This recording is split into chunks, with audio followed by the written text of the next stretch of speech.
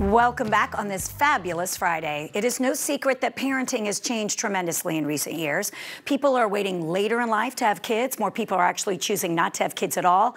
And then there's social media, a real game changer for both kids and parents alike. Well, I recently spoke with research psychologist Dr. Frieda Birnbaum, who had children, get this, in her 30s and in her 60s, for her perspective on what's improved and where there's still room for growth. Take a look. Dr. Frieda, I am so happy you're here. As the mother to an 11-year-old and a 13-year-old, I'm all ears when it comes to being a better parent. I want to start with your background. Why did you decide to have more kids later in life? Well, the interesting answer to that is the white elephant in the room, because that person's not here, and that was my husband. He's the one that nobody interviews or thinks about or cares about. But the truth is, it was his idea. We live longer, younger today. My family lives into their 90s. So that was something that was helpful as well. But, you know, living older with younger children does have its advantages. We have more time, we have more income, and we feel less responsible for what we missed in the past. We're not as pent up as we used to be. So I found that to be the case with my second set of children. I couldn't agree more. I mean, well, I don't have kids that are older, but we got a late start. I was married later in life, and my husband and I both agree. We got all of the things we wanted to do, so to speak, as single people out of the way, and now we're really enjoying this time. But I will say it's been really challenging with social media, because these kids are truly growing up with social media.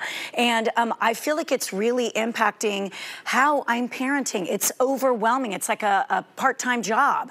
So how do you help us, guide us, and guide them?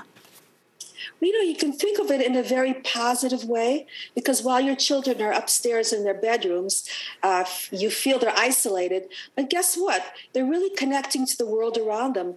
Politics, science, technical information, and they're even friending their friends and gaming as well. So when they come down for dinner, don't feel sorry for them. They probably have more information than you do with that internet. So it is a changing world, but it is for the better. It's just a matter of accepting it, that these kids that you have are going to be more informed, more sophisticated than we were, or younger generations than us as well. That is true. That's definitely a pro. My daughter will throw out some tips, especially in the kitchen, doctor, where I need them. And I'm laughing, and she's like, oh, I saw that on TikTok.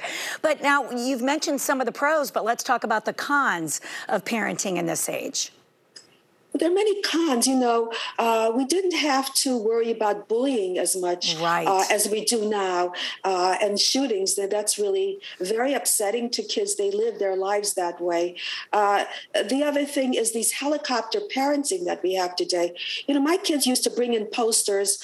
You could hardly recognize what they did, but they did it. And then the other kids brought in posters that were done by professionals. The competition seems to be much stronger with education as well. It's not about getting into college, but about what college you're getting into. My neighbors, they had someone take a test, an entrance exam for a college. Of course, her daughter couldn't keep up with it, and she soon left. But those are the competitions, athletics after school. What about play dates? I mean, give these kids a break. What is this word play dates all about? Come on, these kids have enough structure in school. Don't they have some downtime? You know, research has shown that having downtime can be the most creative part of your day. So let them stay home. There's nothing wrong if they don't join some athletic club, or they don't go into music lessons, or they even have play dates. They don't need to have this kind of activity for parents to feel comfortable. Let them be. And research has shown that's the most creative time, when you have nothing to do. Oh, amen, doctor. Woo, I love that one. And last question, we've talked about the ways that parenting has evolved, has changed. In what ways are you seeing through your practice, through your years of experience, that it has stayed the same? Well, what's really stayed the same is that the type of parenting is very important, and it's called authoritative parenting. That means you give the child support and structure. Children need both, and they become more successful and happier. There's the parenting where a child is not able to be structured, and that child gets depressed because they really don't know what to do on their own. And then there's the authoritarian parenting, where the child has no say, and that child loses confidence when they get older. So we basically need both. We can't let the child do everything they want, but we need to give them that support system that when they do something, we can structure it. And that really makes the happiest, the best qualified child to go on into life and to be a leader rather than a follower. Oh, Doctor, can I have you on speed dial? Thank you so much. This has been wonderful information. You're the best. And we appreciate your time. Love you. Thank you so much. Love you. Thank you. So